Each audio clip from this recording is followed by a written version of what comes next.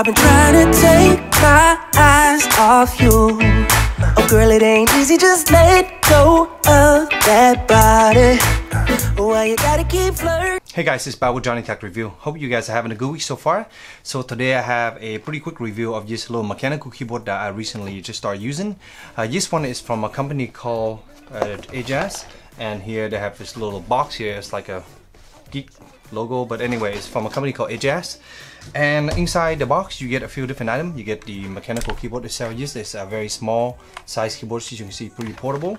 It's a RGB key lighting, just in case you're wondering. You have a key puller. You have here a little brush to clean up stuff. You also have a mini USB cable. This is like a 4 or 5 feet cable here. This is a little power cable with a little shield. And then finally you have a user menu. So this user menu here is pretty useless. It's in Chinese. So anyway, unless you're Chinese, you won't be able to read it. So you can either do two things: find a Chinese friend, or just do Google Translate. All the instructions is down here, kind of tell you all the function key. A good thing is actually not that hard to figure it out. It's on the keyboard and you can see all the different function key and the lighting key and everything here. We'll be dimming the lights, then lock the door. I know it sounds crazy, but hey, so first off, the keyboard in the back is very glossy, as you can see. You got fingerprint everywhere. I cleaned it earlier and I was just holding it to film and it's already dirty again, and you can see all the little fingerprint and everything. Here's a geek, but the company here is called AJAZZ, as you can see, just like that right here. So the keyboard itself is supposedly a blue switch, so it has a pretty nice tacky feel here. So that it sounds pretty good. I will do a little typing test in a minute here to give you an idea. You have a bottom plate here that's aluminum, but really the LED lights are not really that bright. They're RGB of course, but they're not very that bright. So unless you are in a dim light condition, you're not going to see too much of a color. That's the one thing I do want to point out quickly. I will dim the light and demo a little bit later to kind of give you an idea. But if you're using these in direct sunlight or in a really bright window, that's not going to be a good thing for you, because you're not going to see a lot of color out of this thing. So everything is built into the keyboard. There is no actual software or anything, so you don't have any software to customize any profile. All the profiles are built in, and you can just switch it between function F8 here, and then you can change the rate interval, different color option down here using the arrow key. There's 7 level of brightness setting, and I'll go into that a little bit later. Other than that, you also have multimedia key up here you can use, and yeah, that's basically about it. Alright guys, so the microphone is pointing straight up. We're just going to give you a little sample of what it sounds like.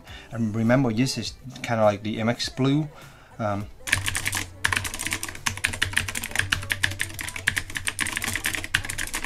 So this is with the leg up, just give you that angle. Alright, now we'll switch out and try with the Quick-Fire Rabbit. Here we go. This is blue switch, MX series to be exact.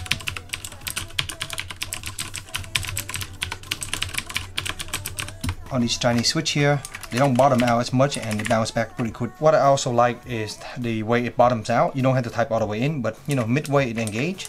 So yeah, really nice actuation force. It's not too much weight down, and it feels really clicky and really tactile, and I really like that. Alright guys, so I have the keyboard plug in here, just kind of give you a demo of all the quick lighting mode it has. So this keyboard is in the RGB switch, as you can see here. The keys are changing to different colors. Right now it's in this kind of ripple effect, and it's just doing its own demo thing. So to change the key, all we have to do is just press the function key here and F8, and that will change to a different lighting mode. So I have the light dim a little bit to kind of show you guys. Just kind of like sprinkle stars. Here we go. Switch it again to this kind of wavy back and forth mode right here, as you can see.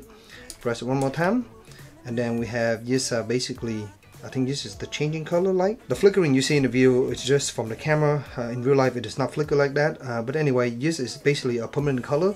You can actually switch the color here by pressing this here. You can do different color, you can see blue, pink, green, blue here, red. You can also change the brightness up and down just like this. 1, 2, 3, 4, 5, 6, 7. So that's the max, and it'll let you know there's max. Anyway, we can go back to another mode here. Again, this is kind of like the different color, and it's a slowly changing color here, as you can see. Different zone. We can do it again. So while we're in this mode, this is the off mode, and one more time, it takes us to this wavy color.